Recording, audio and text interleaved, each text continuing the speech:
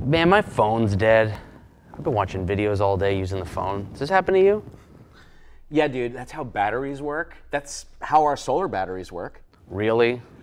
Yep, just another concept that can be explained through EDGEonomics 101.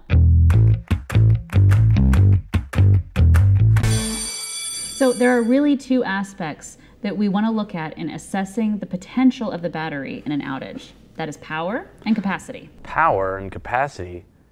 You're telling me they're not the same thing?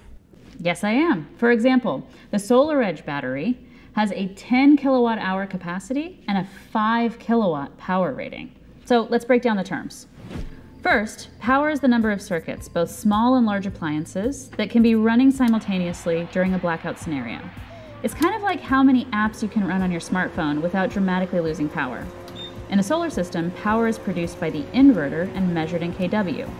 For example, the SolarEdge inverter with one SolarEdge battery will have 5 kW of power available to run loads during an outage. We typically see this amount of power easily running 8 to 10 smaller loads in the home, like lights, refrigerator, garage doors, computers, Wi-Fi, etc. However, the SolarEdge ecosystem is unique because the power capability doubles when you add 2 batteries to the same inverter. This allows the homeowner to power even more during an outage, including larger loads like maybe a portable AC or heater, a washer and dryer, or an EV charger. What you're saying is that the inverter determines how many loads or circuits we can run at the same time during an outage. Exactly right.